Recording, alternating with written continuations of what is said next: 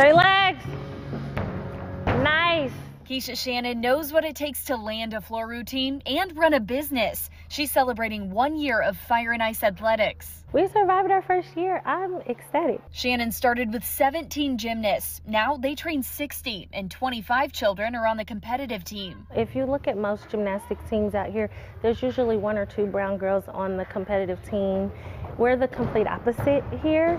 We are 99% brown. She says this is the only Black-owned gymnastics facility in the city and state. The girls and their families say it means a lot to see a coach and a leader who look like them. It's awesome. We understand, we've been there.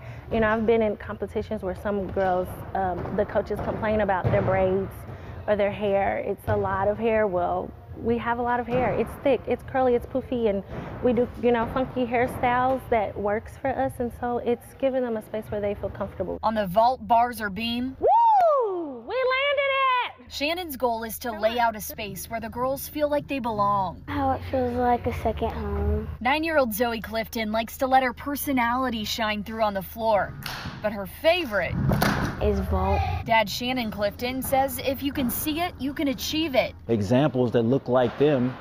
And so you've seen Simone Biles and others with extreme success. So it should be the same in the gym. He played college basketball and now loves watching his daughter compete. See her do things that I could never do. Like I can't do a cartwheel. So but to see her do the things that she can do is pretty amazing. Shannon says it's about diversity and inclusion.